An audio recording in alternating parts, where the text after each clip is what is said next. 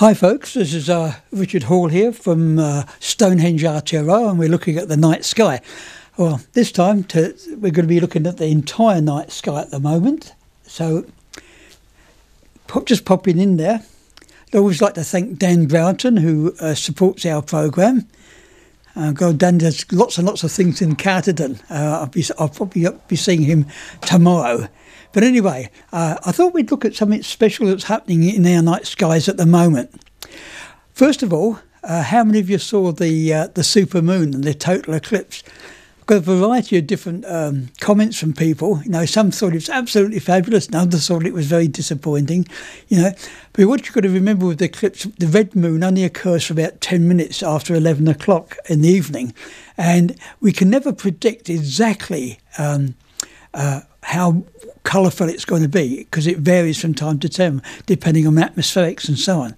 But anyway, out at Stonehenge we've got a fabulous view. Not only that, because we've also had some big telescopes there, and you can actually look at the moon. You can see the shadow travelling across the surface of the moon. Anyway, that was last Wednesday, the super eclipse, and we've got some grand photographs from that, as I say. Well, what I thought I'd talk about tonight and today is the 4 pillars of heaven. You know, we're in a world where we've got technology all around us. At a press of a button we get information and so on. But you've got to remember that for most of human history it wasn't like that at all. And a knowledge of timekeeping was for our ancestors a matter of life and death. If you sailed at the wrong time of the year, you never came back. If you planted just seeds at the wrong time, your crop could fail. And actually knowing when to do that, at least you think of the weather that we've had recently. I know down here in the Wairarapa we've been gone from midsummer to midwinter and back again. How would you know what season you're in, right? Well, of course, our ancestors did, because they were very close to their environment, and particularly the stars. And that's how they learnt how to predict timekeeping and the seasons, is by looking at the stars. And we know from ancient stories there was 4 bright stars in the sky, which were known as the 4 pillars of heaven. And these 4 pillars marked spots in the sky where, once the sun entered that area, it marked a major change in the climate on Earth. So let's have a look at these 4 pillars. Okay. First of all, if we were looking at the winter stars, which roughly we are now, actually, right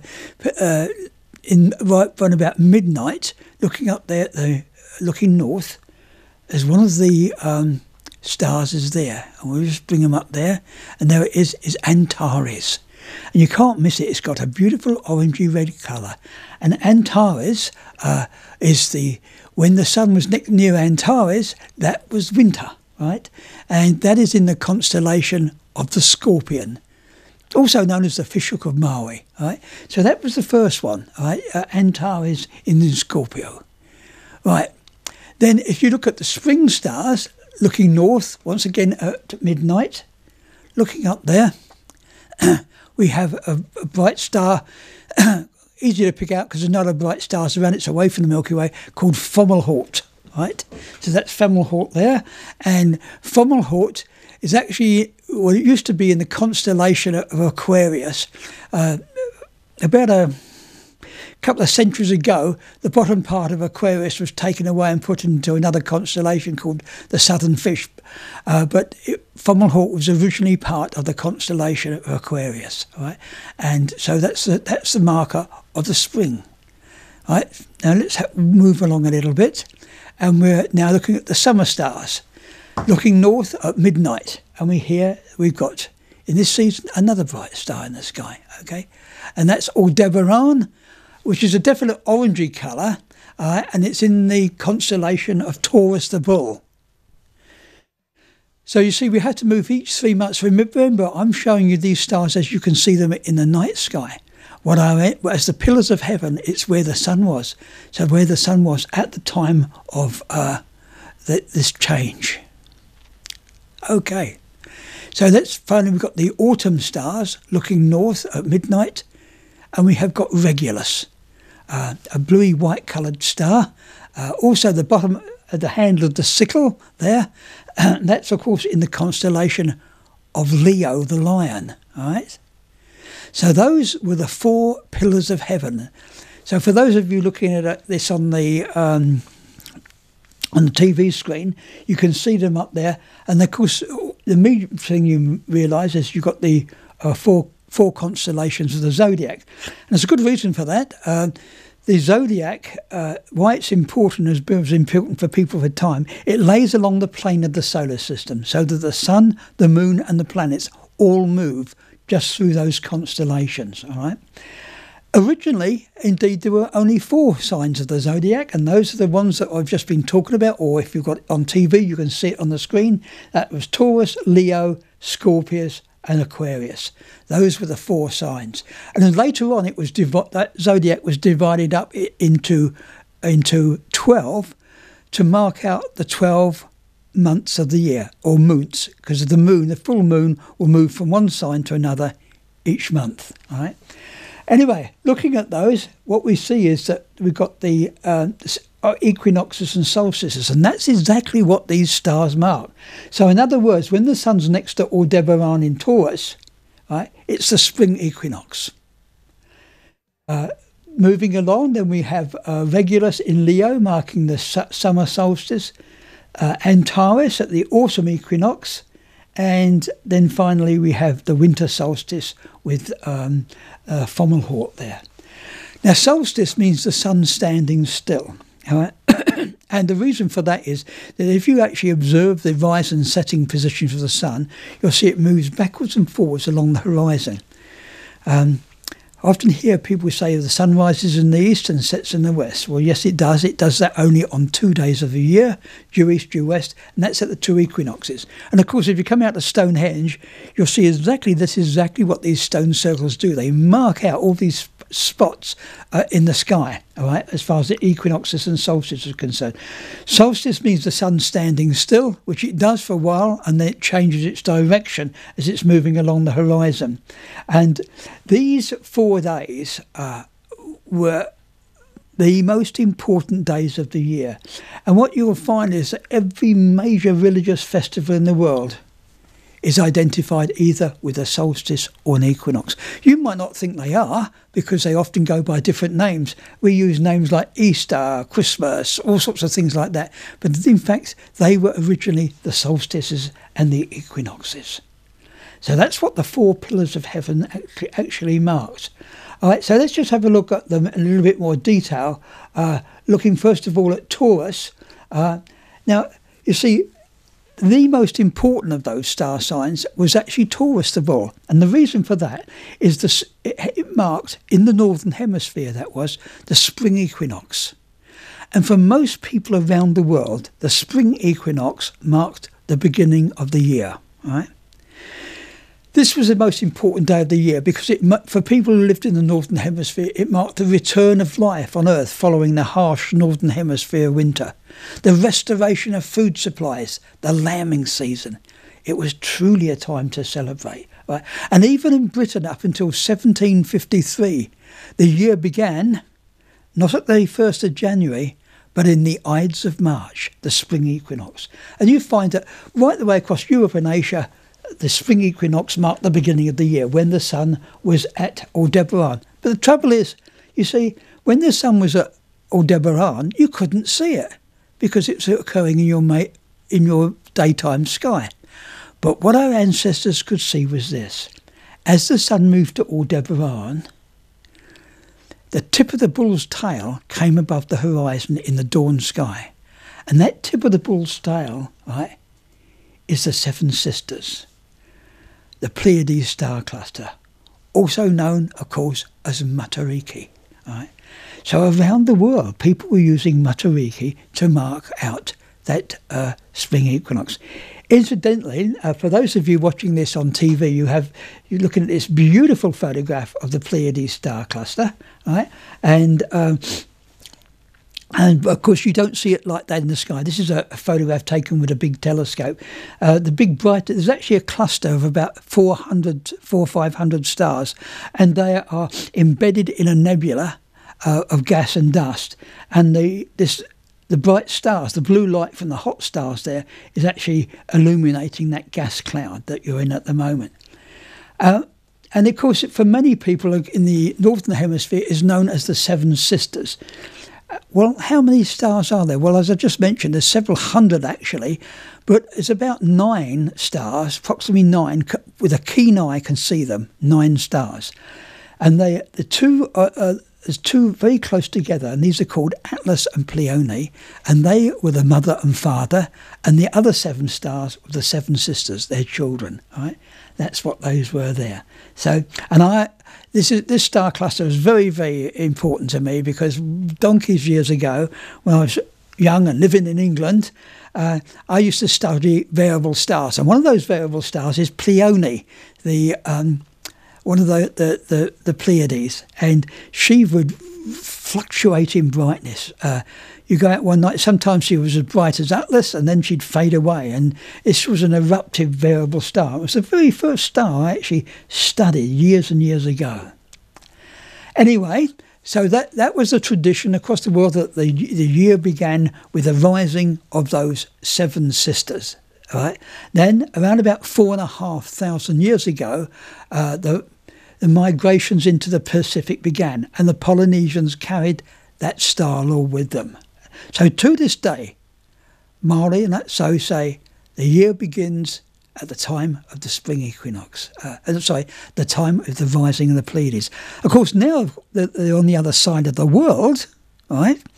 And the fact of another thing called precession, the rising of Matariki down here actually happens quite close to the winter solstice. And in fact, in the next few days, we're going to see, for those who know where to look, Matariki will be rising in the dawn sky. In that respect, I should mention that because of that, we have a special programme out at Stonehenge and it starts at 7 o'clock on Saturday, June the 5th. So that's next Saturday. And Kay Leather, who's a bit of an expert on Maori star law and so on, is going to be doing a special presentation on Matariki, the work of the gods. Right? So that's coming up next Saturday. Anyway, we have a little break now. And I've got some music here written by Jim Walmsley. It's called Galaxy Rise. Jim is a friend of mine, lives in Wellington, and I used to make planetarium shows when I was at Carter Observatory, and Jim used to write some of the music. And I found this disc the other day. It's got some of that lovely music on it. So what we're going to do is we're going to have a go at playing in that.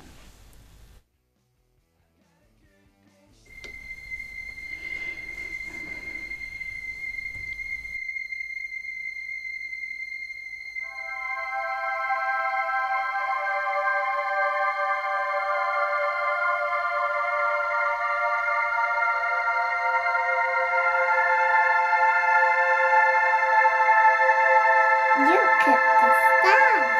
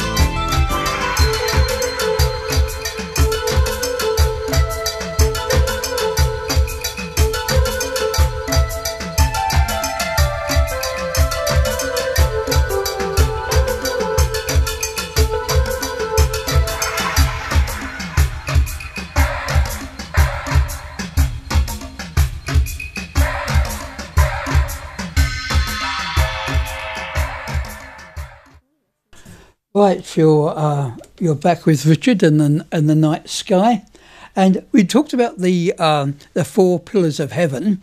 Okay, they are bright stars in the sky. So I thought I'd finish off by actually looking at these, because for thousands and thousands of years, the stars were just shiny things in the sky, often seen as the messengers of the gods. But of course, the stars aren't. The stars that you can see out there are actually distant suns.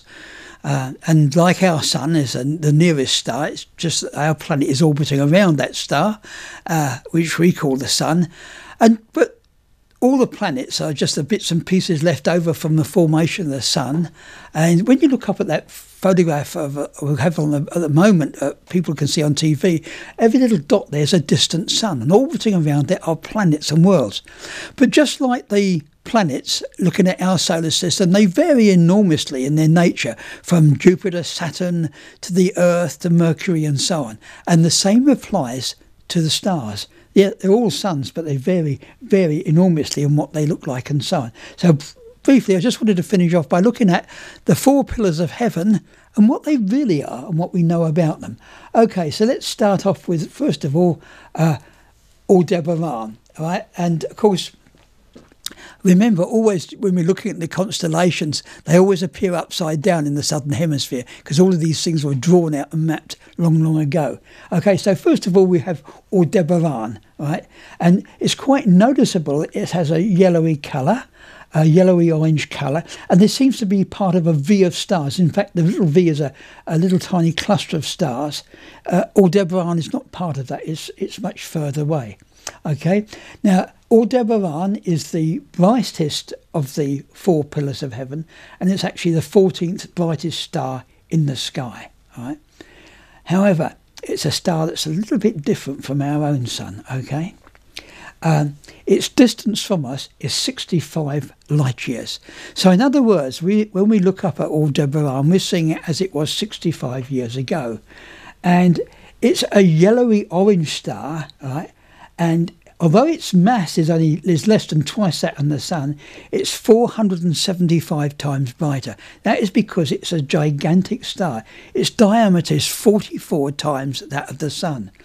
And Aldebaran is what we call a red giant. And when a star dies, it might start and the same thing's going to happen to our sun. When our sun dies in the distant future, it will expand into a red giant in its final stages. Right, so this is a star at the final stages of its existence. So once upon a time, Aldebaran would have been less bright and smaller and white, but now it's turned into this red giant. So that's Aldebaran, the first of our pillars of heaven. Right. Then moving on from that, we come to Leo, the lion, and we can see Leo, the lion, in our southern spring dawn. Right, and it is the fourth in brightness as far as the four pillars go, and it's the 21st brightest star in the sky. But immediately you look at Regulus, you can see it's very different for Aldebaran, because it appears to have a whitish blue colour. And indeed it is, because Aldebaran is a lot hotter, Regulus is a lot hotter than the sun is. Right. It's a B-class star. Its distance is 77.5 light years, and it is 150 times brighter than the sun. Right. So that's Regulus out there. Its diameter is just over 3 times that of the sun. And of course, in the not too distant future, by that I mean in stellar terms, in a few tens or maybe 100 million years, Regulus will turn it into a red giant like Aldebaran, and because it's a bit closer, it will then outshine Aldebaran. Okay, so that's Regulus, a bluish-white star. Finally, next we're going to have a look at that big bright star in Scorpius, which we call, of course, Antares. Right. And again, looking at Antares, Antares is the second brightest of the pillars and the 16th brightest star in the entire sky. And Antares, like Aldebaran, has got a definite reddish colour. In fact, Aldebaran is far more red than Aldebaran. And actually, of the pillars of heaven, this is the mightiest of stars. All right? Because when we look at it, what it really is, it's a gigantic star. Antares is 605 light years away. So in other words, we're seeing it as it was 600 years ago. You know, what was happening in the 1400s? Well, we weren't around here then, were we? But that's when the light left that star to travel here, 605 light years away. And Antares is 65,000 times brighter than the sun. Right? Although it's cooler than the sun, the reason why it's so bright is it's got an enormous size. Its diameter is 800 times larger than that of the sun. It's what we call a red supergiant. All right? And indeed, if you place Antares where the sun is right now, it's so big we would actually be inside it. All right? In addition to that, Antares is a binary star, what we call a red supergiant, but it's got a companion. See, our sun's a single star, but a lot of stars up there have got companions. And Antares has got a companion, and it's a blue-white star. And indeed, when you look at this through a telescope, it looks absolutely magnificent. You've got this ruby red star, and then this other little blue sapphire there shining away. We call it a little star, but you see, this other blue star will be certainly as bright as Regulus, and a lot brighter than our sun. It's just compared with Antares, it appears small. And as I'm showing you these big bright stars, you've got to bear in mind is that these are actually quite rare. The stars in our night sky dominate the night sky are giant stars, and that's because they're so big and bright they shine out over the distances. Most of the stars out there are similar or fainter than our sun, right? But these ones stand out.